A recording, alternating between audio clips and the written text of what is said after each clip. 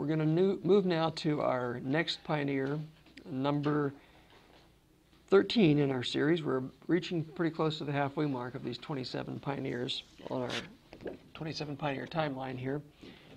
This gentleman is named Roswell Fenner Cottrell. Usually goes by R.F. Cottrell. And here's a picture of him in his later years. Kindly looking man there. By the way, if you do want to see another picture too, here's a picture in his younger years. He looks a lot wilder in his younger years, doesn't he? So anyway, and probably most of what we're going to be reading about is when he looked like this, not like that, because he was a young fellow when he started getting involved. We don't know the specific date on that I'm aware of. Who is this gentleman? Brother Cottrell. He was born in 1814. By the way, the issue of Lest We Forget we have on Volume 4, Number 2, looks like this. There's a pencil drawing of him, and there's a title of one of his poems on the front, and the poem itself too, which we'll reference later on here. It's Jewish. Obviously, we're dealing with someone who is also, like Rachel was, a Sabbath keeper. January 17, 1814, he's born in Brookfield, New York, just east of Syracuse, son of John Cottrell. And the background on the Cottrell family is as follows. The Cottrells descended from the Cotterells, which means cottage dwellers, who were among the Albigenses, Catharans, Paterans, Aragonus, Navarrese, and Basque, who were listed as heretics to be exterminated in southwestern France by Pope Alexander III in 1178. 1178. This was back in the time, there was a book recently written called The Most Holy War, and it was the Albigensian Crusade, the beginning of genocide in the Christian era. Amazing, amazing book. Among the survivors of this purge, this genocidal effort on the part of Pope Alexander, was a John Cotterell who escaped to northern France and then to England. Centuries later, one of his descendants, Nicholas Cottrell, because they changed the name to Cottrell, settled in Rhode Island, of all places, in 1638, just 2 years after Roger Williams fled there after being banished from Massachusetts. So again, what's the picture? Persecution. Persecution from France to England to Rhode Island. For freedom. For freedom of religion. Okay? Freedom of religion. And Nicholas, somewhere along the line, he or his ancestors picked up the seventh day. Because Nicholas was a Seventh-day Baptist who sought freedom to worship according to his conscience. And there was only one colony to start with that would allow that. That was Rhode Island. Amazing story. Here's where the story of Roger Williams sort of has some connections with the threads that come to Adventism. Because Roger Williams went there and he decided to establish a colony where he could believe. He was not a Sabbath keeper. But I think there's some connection between him and the Sabbath. I'm not clear in my mind, and I didn't do the research on that when I was putting this together. But he actually made plans to establish a colony that in its charter, its founding charter, would be freedom of conscience. You can believe what you want to believe. He would debate with people who he didn't agree with, but he would grant them freedom. They could hold office. They were not discriminated in any sense there. So, and it's amazing that that seed of freedom spread to the other colonies. The smallest of all the colonies. he that is least shall be the greatest, right? The smallest of all the colonies, and still the smallest of all the states. It's smaller than the county we sit in. San Bernardino County is bigger than Rhode Island. This colony affected the other colonies. As we mentioned under Rachel's story, Rachel Preston's story, this amazing cradle of religious liberty.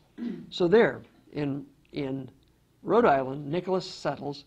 6 generations later, Roswell is born, 1814.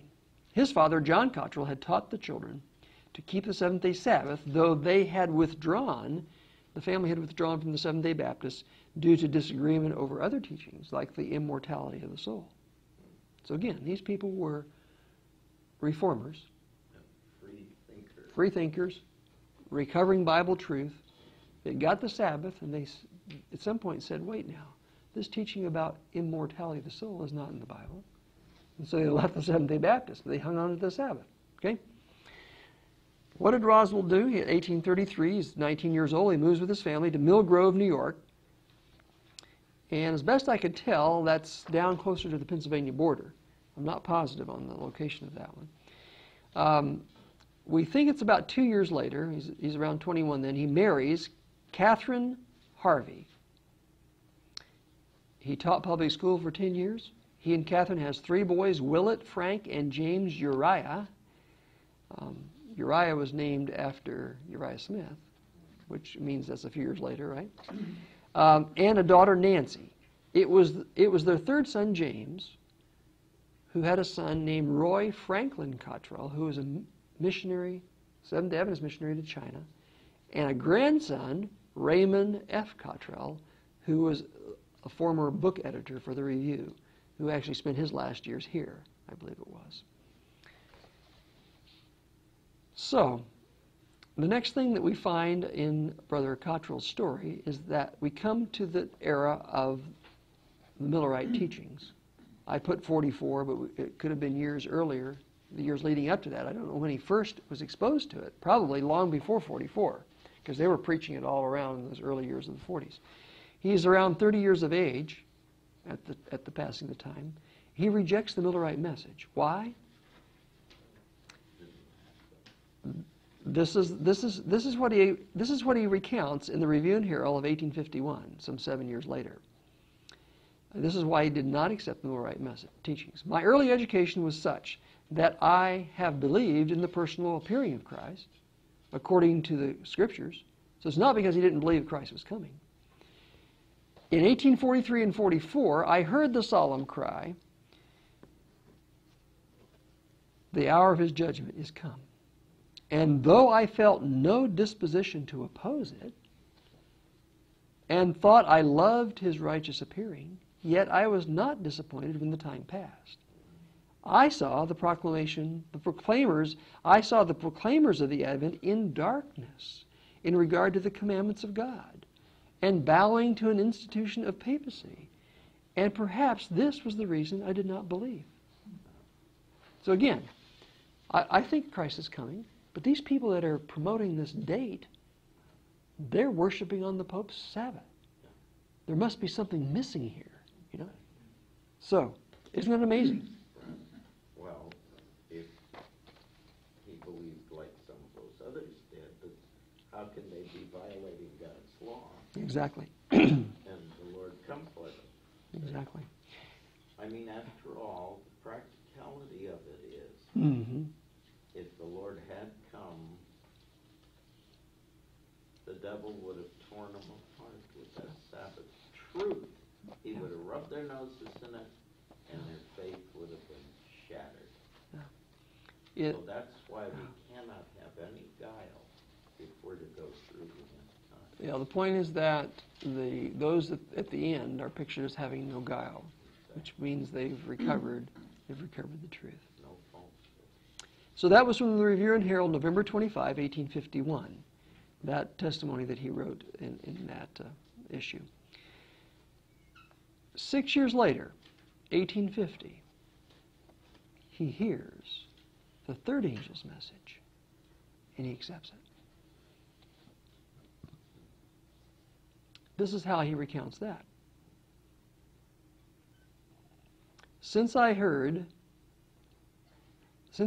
the message of the third angel, which was since the commencement of the Review and Herald, and that's why I put 1850, because that's when the Review and Herald was first published. I have reviewed carefully, again, he's writing this in 1851, so we know that's roughly the time period when he's getting exposed to it. If I understand correctly, he heard of it from Brother Bates and someone else. They were preaching the third angel's message, right? And again, the third angel's message in the understanding of the of that group of of Adventists, the third angel's message was the Sabbath and the sanctuary message combined. When they added that to the Advent message, they became, they call it the third angel's message. Since I have heard the message of the third angels, which was since the commencement of the Review and Herald, I have reviewed carefully the whole movement. And the solemn inquiry in my mind has been, was it from heaven or of men? He saw something missing in the Millerite movement. So he's hearing now another message, still preaching about the coming of Christ, but with additional concepts. Is it of heaven, from heaven, or of men? After some 9 months, interestingly enough, good gestation period, right? After some 9 months' careful and cautious examination, I have just arrived at the decision. I believe with all my heart, it was from heaven. I cannot believe that God would suffer Satan to get up so exact a fulfillment of the prophecies to deceive the lovers of Jesus Christ. Those who wait and look for his appearing. If anyone inquire how I can believe all this, since Christ did not appear according to the expectations of his children, I answer, we are instructed, Revelation 14, that an angel should fly through the midst of heaven, saying, fear God, for the hour of his judgment is come, and yet there is time for 2 other messages to follow in succession before the Son of Man is seen in the white cloud. I greatly rejoice that when the temple of God was opened in heaven, his children on earth saw, by faith, the ark of his testament. Revelation 11:19. This is obviously the text that Bates was preaching. And he saw the connection there. And he said, yes, there's some more messages to come before Christ comes, and the third angel's message is the last of those 3 in Revelation 14. And then we see the Son of Man on the cloud. Okay? And so he was convinced. 9 months. And if this is, again, when he wrote this in November, this actually would go back to the beginning of 1851, right? So it may have actually been 1851 that he first heard it, rather than 1850. So somewhere in that time period, he was exposed to the third angel's message, and after 9 months of examination, proving all things, he held fast to that which was good. And that year that he wrote this, in fact, the month before he wrote that, November was when that was published. This is actually October. He has a poem that he sends to the Review. It's entitled, It's Jewish. Let me read it to you. When we present God's holy law and arguments from Scripture draw, objectors say, to pick a flaw, it's Jewish. Though at the first Jehovah blessed and sanctified his day of rest, the same belief is still expressed. It's Jewish.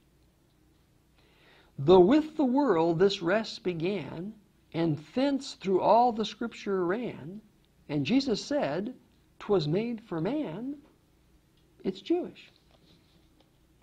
Though not with Jewish rites which passed, but with the moral law 'twas classed, which must endure while time shall last, it's Jewish. Though the disciples, Luke and Paul, continue still this rest to call the Sabbath day, this answers all, it's Jewish. The gospel teacher's plain expression that sin is of the law transgression seems not to make the least impression, it's Jewish. They love the rest of man's invention, but if Jehovah's day we mention, this puts an end to all contention, it's Jewish. That was the poem he wrote. He was an accomplished poet. And I'll read some others here to you as well. His grandson,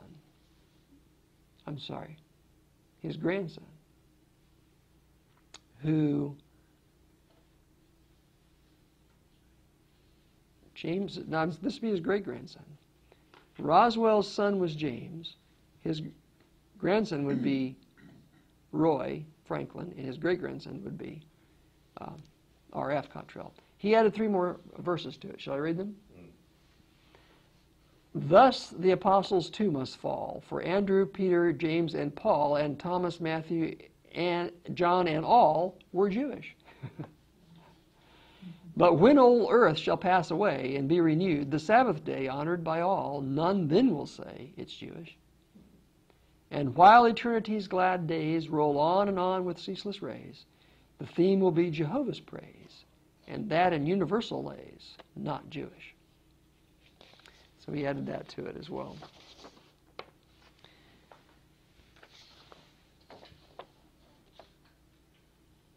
In 1854, when he's 40 years old, he's ordained by James White. And I imagine, again, this probably is how he's looking in those early years. This younger picture here. So we get a little idea of his personality by the expression on his face there. Well, the poem Yes, fits that face. it does. Poem fits the face. Impishness there. He begins the same year, 1854, a series entitled Sabbath School Lessons in the Youth Instructor, and they're published through July of 1855. First Sabbath School Lessons being published, okay? In 1855, when the series is over with, that Bible lesson series is published as a book, The Bible Class. In that same year, he became a correspondent for the Review when it moved to Battle Creek, Michigan. Also, he's 41 years old, okay? He becomes a tent master in New York with J.N. Loughborough. And how old is Loughborough? 23. Loughborough's preaching in the tent, and he has this 41-year-old tent master that helps him pitch the tent. In fact, here's Loughborough's recalling the incident in Loughborough's Miracles in My Life on the CD-ROM. Our winter labors of 1854 and 55 were in the state of New York. Again, Loughborough was born in 32. Okay, so he's just heard. Remember what we said under Rachel Preston? Loughborough accepted the message in 1852 from J.N. Andrews. So this is like 3 years later, and he's going all around doing evangelism. Our winter labors in 1854 to 55 were in the state of New York. You can imagine the major labors were in the summer. It was easy to travel and whatever, but they still worked in the wintertime because you could get around with sleigh, that type of thing. They were in the state of New York when our people there learned of the tent effort success in Michigan. See, the first tent that we bought for evangelism was in Michigan. And when the people in New York heard about it, they purchased a tent and a wagon for New York. They also bought and presented to me the horse and carriage formerly used in the travels of Elder and Mrs. White. Interesting. So this evangelist is being helped by the believers in that state buying him transportation. Didn't have cars. They had bought him a horse and a carriage. There's also a wagon, probably to carry the tent around in, right? Because the tent had to be folded up, whatever. A 60-foot tent was purchased on the last of May, 1855, and erected in the dooryard of Harvey Cottrell of Millgrove. See, that's where the Cottrell family had moved. And I believe Harvey must have been one of Roswell's brothers, I would imagine. I didn't check that out. Here with R.F. Cottrell for tent master, our summer efforts began. So again, there's the Loughborough's story there of the summer of 55 when Cottrell's helping him there. The record is that a few years later, he's preaching to the Seneca Indians through an interpreter.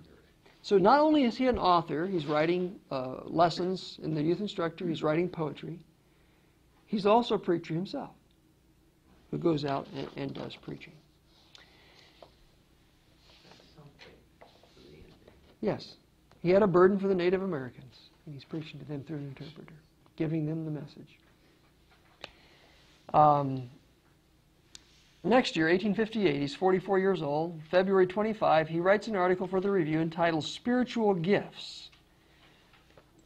This article is amplified, and it's used as a 12-page introduction to a book by the name of Spiritual Gifts, Volume 1, by Ellen White. Do you know what that is? You seen those little tiny books, Spiritual Gifts? Volume 1. It's a little tiny book that's sort of like these size of those little testimonies that they were publishing. And the introduction is an expanded copy of his article on spiritual gifts. What does it do? It gives the scriptural background for believing that the gift of prophecy is still God's method of speaking to his people. And this is the end of that introduction in spiritual gifts. The testimony of Jesus, the testimony of Christ, was confirmed in the Corinthian church. And what was the result? They came behind in no gift. Are we not justified then in the conclusion that when the remnant are fully confirmed in the testimony of Jesus, they will come behind in no gift, waiting for the coming of our Lord Jesus Christ? Again, look at 1 Corinthians 1, I think it is. That's exactly what it states there in that passage. He's referencing that. I remember taking a class in college from a man by the name of Robert Francis, and he used this very verse in Corinthians to address that.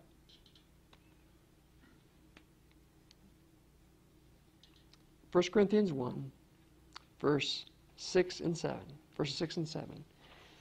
Let me start with verse 4. I thank my God always concerning you for the grace of God which was given you by Jesus Christ, that you were enriched in everything by him in all utterance and in all knowledge, even as the testimony of Christ was confirmed in you, so that you come short in no gift, eagerly waiting for the revelation of our Lord Jesus Christ.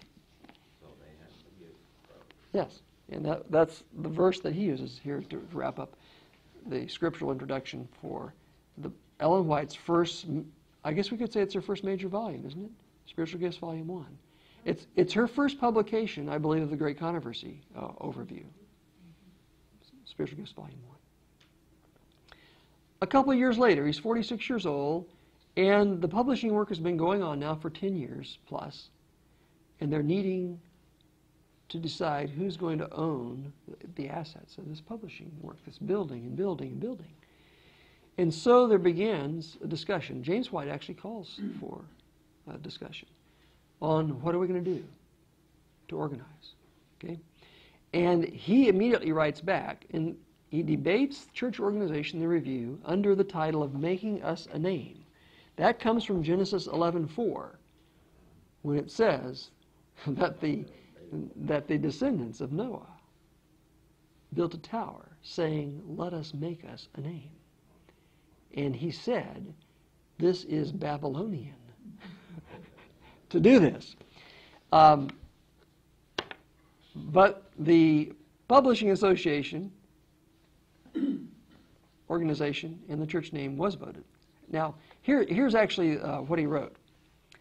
Dear Brother Smith, Brother White has asked the brethren to speak in relation to his proposal to secure the property of the church. I do not know precisely what measure he intends in his suggestion, but understand it is to get incorporated as a religious body according to the law. For myself, I think it would be wrong to make us a name, since that lies at the foundation of Babylon. This is March the 22nd, 1860 in the Review. James White rebutted him the very next week. And then on April 26, writes a lengthy response. And there's much discussion back and forth under this title, and you can find discussions even not under that title, in the issues of the Review. They're all on the CD-ROM, because we covered clear through 1866 on the CD-ROM. Much discussions clear through until at least November of 1861 under the title Making Us a Name. And this is a comment that he makes in May. That first one was in March 22nd. Now it's May 3. Brother Smith. See, Brother Smith's the editor, so they're writing to the editor. Brother Smith. I hope no harm will be done to the blessed cause in which we are engaged by the expression of my judgment in regard to making us a name. I hope and pray and trust that the Lord will give wisdom and direction in this matter, and that the will of the Lord may be done. I do not fear for the ark of God, nor distrust the fidelity of my brethren. I have full confidence in the infallibility of the work in which we are engaged. The last message of mercy will not fail of a harmonious fulfillment, and those only will be translated who are found in harmony with this work of the Lord. I hope no fanatical spirit will make this a pretext for nourishing a spirit of division or insubordination. See, he was not a rebel when he was opposing it. You see the point he's making.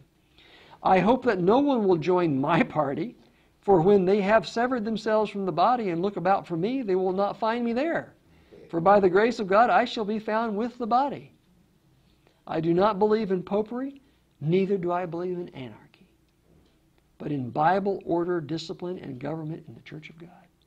See, there's two ditches. On one side, there's this spirit of independence, which he actually labels as anarchy. And the other side, the other ditch, you have a hierarchy.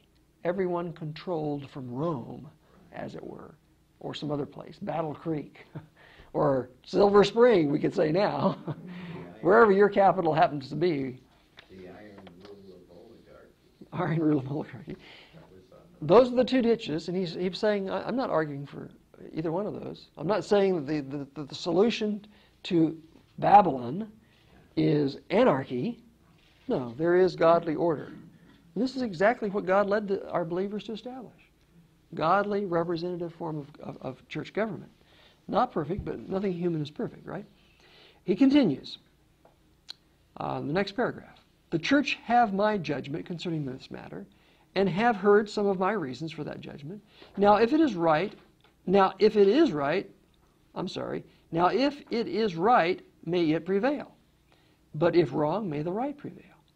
Lord, give wisdom and direction is my prayer. RFC. He would sign it, RFC. So, that's his testimony. In 1861, he actually writes an apology for objecting to church organization after Ellen White rebuked him. Ellen White talks about how there was very few people standing behind them at this time. She and James felt like they're almost totally alone. Right. And she said a lot of them waited till they saw which way the tide was going, and then they put all their energy in writing for the positive part. Yeah. She said, where were they when we needed them? Yeah. And then there were a lot of confessions. It's like, they're human beings, and it's easy to have a wrong idea and come to wrong conclusions. And apparently they were not fasting and praying as they ought. To really seek the Lord's guidance and His direction, and waiting on the Lord. Is there a word from the Lord? Well, this is what she wrote, and it's in volume one of the testimonies. This is actually testimony number 6, which are those little testimonies she put out. Number 6. It's mentioned in the first volume of Ellen White's biography, page 435. And he also references first volume of the Testimonies for the Church, page 211. I was shown the wrong stand taken by RFC. She calls him by his initials too. In the review in regard to organization and the distracting influence he exerted. He did not sufficiently weigh the matter. So again, it sounds like that later statement of his in May was more balanced than the earlier one, which is saying this is Babylon, basis of Babylon. Okay. And so here's his response. March 12 of 1861. I wish to counteract and remove, as far as possible, the injurious influence of my hasty communication on the subject of legal organization. I did not weigh the matter as I should. I ought to have considered that Brother White had seen the necessity of some measures being taken, and had pondered the subject well before making the request he did concerning it. See, Brother White, if he had a burden, he would put a note in the review. I have a burden about this. Let me know what you think. And then you start getting responses. Well, it's clear Brother Cottrell just, off the top of his head, very quickly, boom, sent a response back without thinking it through. He's acknowledging that here. he said I ought to have considered that. Then I might have suggested a plan of organization, avoiding the evil which I feared, which was Babylonian hierarchy, instead of thus confidently and self-complacently recommending that nothing should be done, which obviously didn't help Brother White in the burden that he was carrying, right? I regret that I did not consider the matter carefully and prayerfully before writing in a manner not calculated to keep the unity of the Spirit. I hope that none will stumble over this into perdition. I ask forgiveness of all the dear people of God. I hope that God Himself will forgive me. And I also hope that the lesson that I have thus dearly learned may never be forgotten by me, while there is danger of my falling into a similar error. My determination is to renew my consecration to God and His cause, and strive to press onward till victory be gained. Brethren, pray for me. RFC. March 12, 1861. These were honest and humble people. They were moldable. They were flexible. That's why they were reformers. That's why they were moving with the advancing light. And God kept them, with some failings, moving on too. Amazing advances in these early years, although Ellen White did rebuke them many times for not being... 1861, that was after the Laodicean message was being preached. They were Laodicean as well. And in our formative years, especially, we needed the gift of prophecy to bump us back onto the path sometimes. Yes. Because human beings, they wobble. Thank God for the gift of prophecy. Yeah, that's right. Thank God. And it's still functioning. Yeah. Not the living messenger in our midst, No. but the writings are there. The writings are there. There are enough different kinds of testify. people that are reprimanded in spirit Right. prophecy to fit just about everybody. Every in the situation. church today. The next month, that was March the 12th, April 16, he's writing another poem. This is a fairly lengthy poem, and we have it published here in the Lest We Forget. It's entitled The Three Persecuting Powers: the Dragon, the False Prophet, and the Beast. Let me just read you a couple verses from this. On Patmos' lonely island, the loved disciples saw three notable oppressors with saints proclaiming war. The first, the great red dragon, with features fierce and rare, the pagan superstition erecting everywhere. But after some few ages, the dragon's power grew weak. His votaries forsook him, the living God to seek. So feigned he to conversion, and lo, the beast arose, with all his papal terror, truth's progress to oppose. The ancient pagan images, its doctrines and its laws, were now entitled Christian, to help his hellish cause. 'Twas thus the wily serpent pursued his artful plan, and ages upon ages the blood of martyrs ran. But 42 months was all the time allowed the beast, and ere the period ended, so had his strength decreased. His days of rule were shortened, his power to call for blood. The earth had opened her mouth for saints, and swallowed up the flood. And yet there is another to act upon the stage, though through whom the same old serpent will manifest his rage, a beast which, though he outwardly was lamb-like, fair and mild, spake like the pagan dragon, ferocious, loud, and wild. Though all men are made equal, so holds he in his creed, the slaves from out their bondage must nevermore be freed. And though in things religious all men are to be free, it means when laws divine with human laws agree. Once empires, thrones, and kingdoms with papacy made bold to slay the host of martyrs with cruelties untold, but now a fair republic, a Protestant so mild, usurps the dangerous power, and with the same runs wild. The old red pagan dragon turned papist on the day he saw turned papist on the day he saw the Christian doctrines were like to bear the sway. He seizes on the scriptures and keeps them all unseen, and offers for a stipend to tell what they must mean. At length from out its prison the Bible has been freed, and loudly now is heralded as Protestants' sole creed. The cry is now the Bible, that alone. Come drink from the pure fountain that flows from out the throne. High hopes are widely cherished. The Bible has been freed. And now 'tis thought that Satan is overcome indeed. He sees that mere profession is but an azure gauze. And lo, he now espouses with Protestants their cause. The Bible, scattered broadcast, is laid upon the shelf. And man is seldom met with who reads it for himself. And though some few, like Timothy, have read it from their youth, tradition still is followed instead of living truth. The last great persecution is drawing on because some few will heed the Bible and keep its righteous laws, while others, the great masses professing still the same, hold on to papal errors and all their groundless claim. The battle soon is coming. Choose now, while yet ye may, the Bible and its precepts and Jesus to obey. Soon closes up probation. Then will the dragon rage, and battle with the remnant most cruel will he wage. But short will be the conflict, victorious the saints, redeemed from all oppression and freed from all complaints. With shouts and songs celestial, triumphant will they sing the praises and the victories of Jesus Christ, their King. That was his poem on the three persecuting powers, the dragon, the beast, and the false prophet, which is in Revelation 12 and Revelation 13.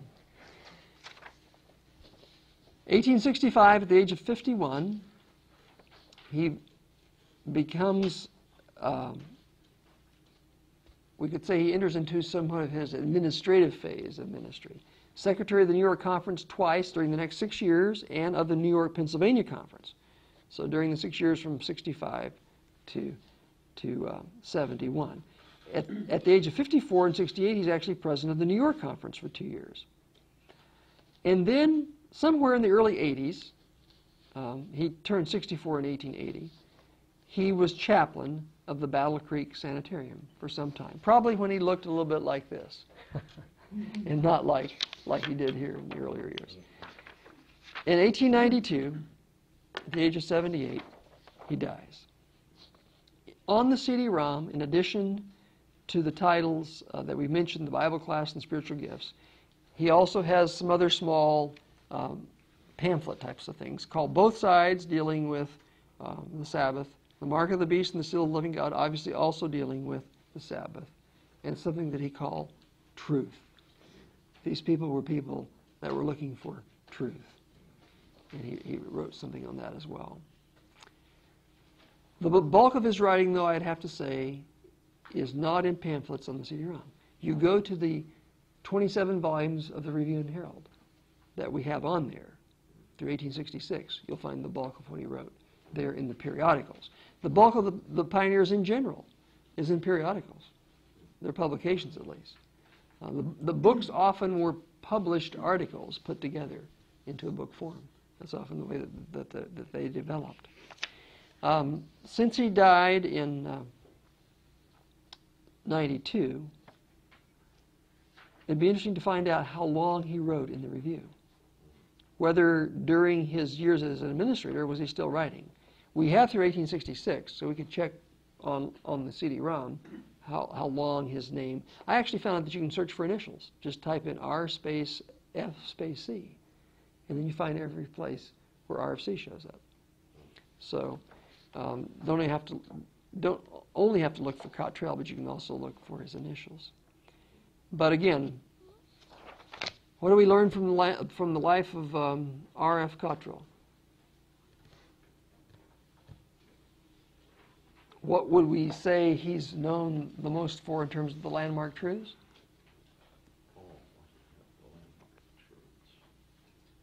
Well, it's good.